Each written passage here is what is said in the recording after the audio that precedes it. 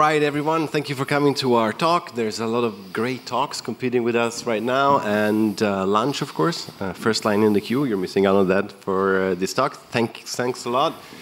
I'm your friend Emanuele, and this is Murhaf. And for the next half hour or so, we're going to talk about insurance. That's what I want to hear. But first, a little bit about us. So we've been working together for the last 13 years or so. First in academia, we took our master's and our PhD together. Then we've done some research on interesting things like machine learning approaches for syntactic and semantic analysis. Used to be a thing. It's still a thing. And then we moved over to the exciting world of NLP startups, where we worked in a pre-LLM chatbot company, which is now a relatively successful post-LLM chatbot company. And then we took the next logical, obvious step, which was get a gig in insurance. Does everybody here have insurance? That's great. That's good. So insurance is this thing where you basically bet money that something is going to go wrong. And if that bad thing happens, then you win. Which makes it, of course, a great place to work with machine learning. Am I right? Yes. So what you see back here on the slides is one of our recruitment videos, and it goes something like this. Insurance is not just about compensating damages, it's also about predicting what can go wrong and how it can go wrong. And in that prediction, you have basically risk modeling, which is typical pricing, fraud detection, et cetera, et cetera. These are the more classical applications of machine learning in insurance. But where we found our NLP niche is in customer communication insights and in automation. So in customer communication insights, it's more like, what can we do so our customers like us more? And automation is about how can we process claims as quickly as possible so our customers like us more, or like us at all. So coming up in this talk, we're going to tell you some battle stories from NLP on how and why we built this Fremtind app or Streamlit app, and how we managed to automate about 14% of the claims we were getting in from our portal using something that looks a lot like search. Spoiling it. But first, about happy customers. All right. Yeah, so this is the people whose natural language we process, right? There are three main drivers for customer satisfaction in insurance. You get money, of course. You are going to be unhappy if we're not going to settle your claim, right? This is really boring if you work with customer satisfaction, right? Because there's nothing you can do about it. I mean, you either have coverage or you don't. So boring. Speed is not a factor. So how quickly you either get your claim settled or rejected. This is also a bit boring for people working with customer satisfaction, because we kind of know what we have to do in order to make this better. Right? But it's mostly an economic assessment, really. We can hire more people so that we can process claims faster, or we can automate more, which is hard. More on that later. The third main driver is customer experience. So how clear were the insurance terms? Did I feel like I was talking to a robot that didn't really understand the tragic circumstances I was going through when I submitted my claim? Did I feel like the questioning form was an interrogation from the FBI, right? Was the appraiser a jerk to me? All of this, we can do something about it, right? We can be clearer, we can be nicer, we can make sure that our employees have a sneakers before talking to our customers. So what do we do? Not us, the company. We set a goal, like an objective in OKR world. It roughly translates to the customer must always be met with precise and welcoming language. And how do we know if we are meeting our goal, where we can ask the customers, we can see what they tell us, and if they talk about this dimensions of interest, precision, clarity, and being nice. But the feedback that we get are not all interesting to know something about this, right? To quantify this. Some feedbacks are just generally positive. That's great, but not interesting. A lot of feedbacks are negative, but not necessarily interesting, right? Because they're about money or speed. And then again, some feedbacks are going to be positive and yet interesting because they give us tips on things that weren't ideal during the process. Or they just tell us straight up that the case manager didn't believe me, right? Those are interesting. And if you've been in this game for any amount of time, of course you know what to do, right? You build a classifier, right, for these dimensions of interest. You say that, all right, we define a class and call it impudent, so that's people that's not nice, and not a class. We call it clarity or unclarity, because that's what we're out for. And then we count the messages above a certain score, and then build a KPI around it, right? Count the message for a given month, and then we have to be above or below a certain threshold to have achieved our goal for that month. The problem is that while we did have a lot of good data for vanilla sentiment analysis, right? Positivity or negativity, we had no gold data for the specific dimensions of interest which would allow us to score and calculate this KPI. So what did we do? Yeah, but before what did we do? What would you do today if you had this problem? How do you get more data if you don't have any training data? That's an actual question. That's an actual question. Easy question. Yes, exactly. LLMs. So we could have used LLMs, but we are interested in real customer data. So the next best thing is to use an LLM to annotate your data, right?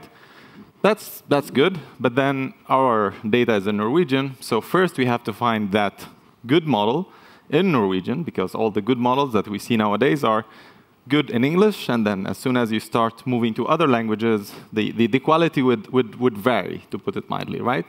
And then you have to go into the rabbit hole of prompting and in-context learning, etc., etc. But expensive.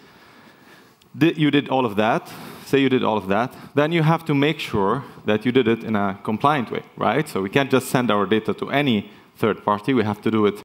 Most likely, we'll end up having to do it in-house, which means we have to deal with licensing, etc., etc., etc. But there is a way. Anyone has heard of weak supervision before? Except you, Marcus. No. Okay. Shut up, Marcus. So weak supervision is this programmatic way of labeling your data. So instead of going through your data set and annotating the data by hand, you write labeling functions. Those labeling functions together are going to approximate the labels that you are after. So let's get concrete a little bit. So we have our customer communication data set. Our X is the messages that the customers leave us. And our Y, let's say, how unclear we were, or if we were perceived as unclear or not in our communication. So one such labeling function can go over things that are observable in your data. For example, the top one here, we're looking at the length of the message. How many words are there in this message? And we have our model for sentiment. So we can use that, the output from that, for the sentiment model, to threshold. If it's lower than 5 words, shorter than 5 words, and the sentiment score is lower than a certain threshold, most likely this is a positive message. We're going to label this in 0. Otherwise, we'll make this labeling function abstain. Don't vote. And so on and so forth. We can, this is not very visible, but the idea in the third labeling function, for example, is that we can also encode the domain knowledge we have. So instead of going to our colleagues and ask them to annotate data, we can ask them about what are the most indicative words of us being unclear. And then they can give us a list, and then we look up words in that list. We see if a message contains one of those words. So together, you can write, we wrote tens of those labeling functions. You can aggregate the output of these labeling functions in a very simple way, which is, majority vote, or you can even train a model that gives you a probabilistic value of how likely a message is in that class or not. But anyway, what you get out of this is what we refer to as a silver data set. It's a data set that is automatically annotated, which we then used to train our models that go over us being perceived unclear, impudent, et cetera, et cetera. What did we do with these models? Right, so we build these BERT models on top of the silver annotations and actually end up with some very good classifiers. We're getting great F scores, and we can use them to do our KPIs. But what we're doing there, it's basically putting those messages into buckets, right? The not nice bucket and the unclear bucket. So we hand it over to our stakeholders, and they say, great, this is fantastic. Now we know whether or not we have achieved our goal. But in order for us to achieve our goal, well, we're actually going to have to read those messages, right? So what are they telling us? How can we do better? What are the pain points? And so we say, well, that's not a problem. We can just give you the softmax probabilities from the classifier and then sort them according to that, right? That's going to work. Turns out that when we did that, the messages that came out on top across all of the different subsets of the data, the different departments and different time periods, didn't really spark joy. We were getting a lot of unexpected randomness. We weren't getting that that peak of relevance for the top messages and then a gentle drop-off in relevance with regards to these dimensions of interest. Yes. Turns out that our model wasn't well calibrated. So we had to learn what's a well-calibrated model. What's a well-calibrated model? Yeah, so a well-calibrated model is a model whose accuracy is almost equal to its confidence. So say you have your classifier. You do whatever you want, and then you have on top of the classifier, your last layer is your softmax, which gives you out a probability score. So if you do 100 independent predictions with that model, for each of those 100 predictions, your model is outputting 0.8. If your model is well calibrated, it's going to be 80% correct. So 80% correct of those predictions. And as it turns out, if you train a neural network with the cross-entropy loss, the negative log likelihood, there is a chance that your model comes out poorly calibrated. What does that mean? It means that your model is overconfident of its predictions, so it's outputting scores that are either very close to 1 or very close to 0. So that's the graph you see on the top there. And that's not something we just observed. It's something that was observed in the literature. And they refer to it as peaky distributions. Peaky. So the longer you train your neural network, the lower the entropy of the prediction or the softmax probabilities is. There is a small fix that we did for this, which is to use the focal cross entropy, which is, you can think of it as an adjustment of the cross entropy loss, where for each, so instead of assigning similar weight to all samples for each batch you're computing your loss, you can actually give higher significance or higher weight to samples that are hard to learn. What does that mean? Hard to learn is basically samples that the model is getting wrong, right? You're training, you know which samples your model is predicting correctly, which ones it's not predicting correctly. Based on that, you can assign weights, and that gives you this nicer distribution, at least for our use case, where the model is actually more well calibrated. And this is actually also very useful when you work with imbalanced data. And that's the case also for our data set. So now we have actually a model that's well calibrated that can help us rank the messages in the way that the most typical message of us being unclear will actually have the highest score. And the more you move towards the 0, the less typical or completely irrelevant the messages are, which led us to this Streamlit monstrosity. This great app, I mean. So what we could do then is basically build the Netflix of unhappy customers for our colleagues.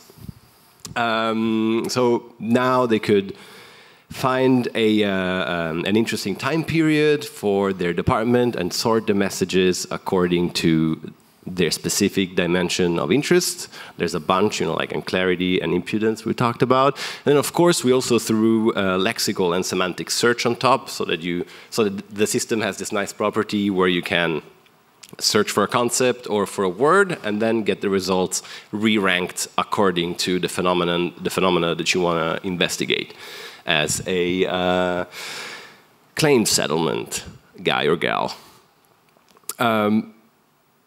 And then, of course, they come back to us and say, you know what? I am reading too many messages. What we really want is we want a breakdown of the content of the messages for a given search and dimension. And we were like, aren't we savvy in claim settlements? But of course we built it, right? Yeah, so that was, so basically you're not interested in reading the messages, you want to know the content of the messages, so you want to know the drivers behind those, so that's a topic modeling case for us. So we want to cluster those messages in certain topics, and then that's what we're going to present to our users, colleagues. So we're not going to go into the details of how we did topic modeling, but we used a library called BirdTopic. Very nice library. If you haven't used it before, check it out. It gives you this ability to create a pipeline for topic modeling. It's a very, very modular library, so you can choose your embeddings, and then afterwards you can choose a different dimensionality reduction algorithm as you wish, et cetera, and you put these blocks together and you have your topic modeling. So your input is the messages, your output is a set of clusters, set of topics. Each is represented by a set of keywords that are most representative of this topic, right? So things like the examples here, which we actually have copied from BirdTopic. So these are from the documentation. So again, you're giving those keywords to your non-technical colleagues, so they're gonna have to make sense of this. And it's not as easy as you would think, so they would want something that is more readable, a phrase that is condensed with information and really describes what this topic is about. So as BirdTopic suggests, there you can use an LLM, actually. You can use an LLM to represent the label of each topic. So that's exactly what we did. Shout out to Marcus. Shout out, Marcus.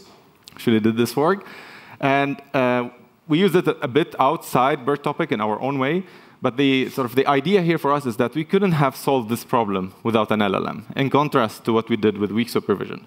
With weak supervision, we felt like we could actually solve it without using an LLM. In this case, there was no way we can generate these good-looking labels, at least, without having an LLM in our stack.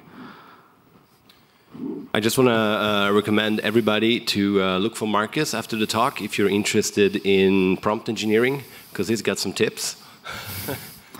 Okay. And you should ask him exactly how he increased the performance of this particular prompt. That's an interesting one. On to automation. So how does automation work? So say you're one of our customers. You go into our website. You have home insurance. Insurance of the contents of your home, and you want to claim insurance. So you have to fill out a form, obviously. While you're filling out that form, then you have to specify what type of object you are claiming insurance for. And then there is a subtype of that type, and there's a subtype of that subtype. I'm not sure if I said that correctly. Anyway, along the way, you might say, OK, I didn't find the type or the subtype or the subtype. Then I'm going to choose other, or you're just lazy and you choose other from the beginning. And when you do that, then you're prompted to write a description of the object you're claiming insurance for, but more importantly, you actually stopped automation. Because for us to automate afterwards, we need to exactly know which object you are claiming insurance for, because we have different rules and different processes, et cetera, et cetera. So those are the 14% we were referring to. So 14% of the claims, they don't pick the right category for any reason, and we need to do something with that. So we need to take that text that the customer wrote and put it back in its right place in our object tree, if you like. So which looks something like this. So We have electronic appliances. Under that, you have computer and accessories. And under that, you have mouse, laptop, etc. So it's a tree. So for us, this looked like a simple classification problem. We just flatten out this tree. We put together all these, we go down all the paths and just put together all the categories, subcategories, and subcategories, and creating these class names. And then we just take this text and try to classify it into one of those categories. Isn't that the point? That is perfectly right and great, because we got data, so we can just build it, no problem. It turns out that at any given moment, so on any normal Tuesday, Kim from claims automation can decide that they don't like the sound of that subcategory. So maybe that's what's confusing the users, right? So let's call it something else so that it's easier for our customers to find the correct category. Or a new object might be invented, right? So we need a new leaf. Or maybe we built the tree wrong, right? So maybe we should just move a whole subtree under a different parent, right? It's something that can happen at any given moment in automation, in claims automation, and that's just how they've always done things, right? So of course, what can we do? Well, we can change the way we do things. How many of you here work for an organization with more than 500 employees? Yeah, right, you don't change things willy-nilly in another department. That's not going to happen. That's going to take the wind out of the project. That's a project in itself, right? So how did we solve this? I mean, approach this. That's more modest. We solved it. We basically treated it like a search problem. Or, as we found out in the literature, a zero-shot classification, which is much cooler. So what we do is that we take the description from the customer and we embed it, and then we just take, in the same call, I'm not joking, the whole object tree and embed it. We do cache it to save some time, because came from, it's not a given that came from claims automation has changed the labels. But if they did, we just re-embed them, and then we score them. We do an exhaustive search and suggest the 5 most likely categories or none of the above. And I swear to you, this worked great. We were like so impressed. We solved it. We were like high fives all around. And did we pop a champagne for this yet? We did not. Unfortunately, we got an evaluation data set where AirPods were severely overrepresented, right? Because people just lose their AirPods all the time. Should I take a raise of hands? Raise of hands if you lost your AirPods or similar. Yeah, so, yeah. You see, you get a bunch. Do try to claim insurance for it. Remember. Anyways, our system was shit at classifying AirPods, and that was probably because we found out that the sentence BERT model we were using had really bad representations for AirPods, which was terrible. And so we just felt, okay, now we need to sit down and solve this problem in a rigorous manner. So we thought of a bunch of things which you might have tried too. What did we try? So first thing we tried was another embedding model. So our input to our classifier is an embedding of the words. So we thought, okay, let's try a multilingual embedding model. Maybe it has a better representation of AirPods. It didn't work. Then we thought maybe we can, train several classifiers, ensemble classification, and see if that helps. It didn't work. Then we stacked the representations from different embeddings, put them into the same classifier. Yeah, like get more information. That was a good idea, and it's like I wanted to explore that. It didn't work. Well, then we thought, how about we fine-tune an embedding model, maybe even better, train our own. Okay. Oh, that's boring. I mean, we might as well use LLMs, right? Yeah. So we could also send our, strings and all the strings we have to an LLM and all the categories, and maybe give us some prediction. Just give it to Marcus, and he would sort it. But then, luckily, someone. I don't remember. It was Tor Helge. Tor was you? Huh? Or Mia? Or Mia. I think Sounds it was like a Mia thing. So someone came up with a brilliant idea. Genius. That solved our problem, which is if AirPod in text.lower, then the suggestion is headphone. And we're pretty sure about that, so we're going to give it 1. And this was written, I think, a year ago, maybe or so. Doesn't have an if-else yet. It doesn't have an else. It stands like this. Solved our problem. Solved our problem in a way where we were actually pushing to get this, through business. We want to implement this. We want to be done with it because we want to iterate over it later on. But that was actually a robust solution that we were kind of proud of. Yeah, highly recommended. And I see now that we actually didn't time our presentation very well, so we're actually done. So you have more time for questions or lunch. Let's have a conversation. Yeah.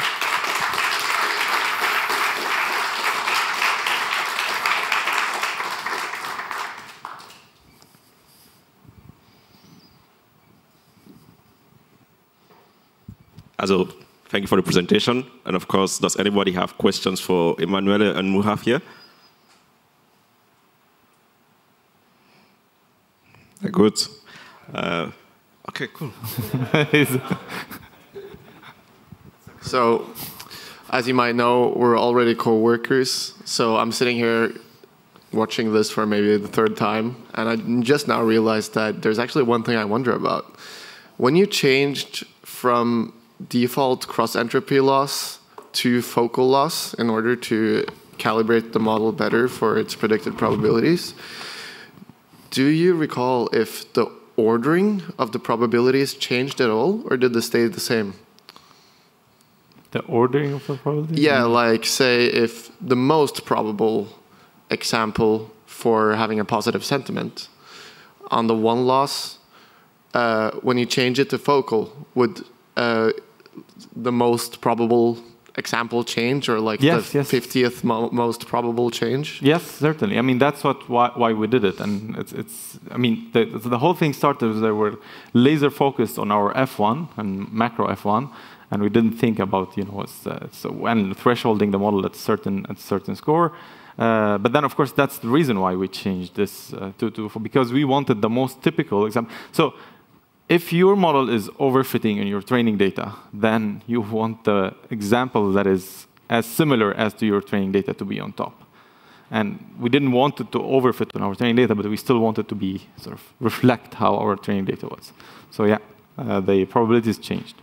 So if I understand correctly, the goal of changing the loss wasn't just to change the output number to be something that's more easily interpretable in terms of probability and confidence, but it actually changed the outcome of how you would maybe order those predictions. Yes.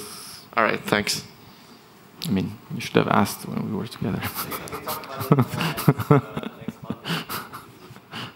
Thank you. Hello. Did you actually implement that AirPod stuff, or somebody else?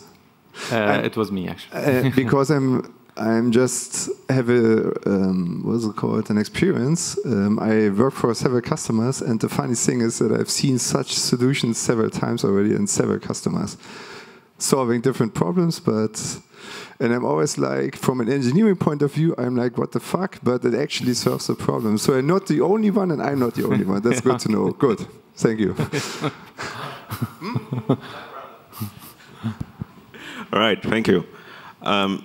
Any more questions or discussion or suggestion? No one? All right. Okay. Thank you once more. It was very interesting and funny.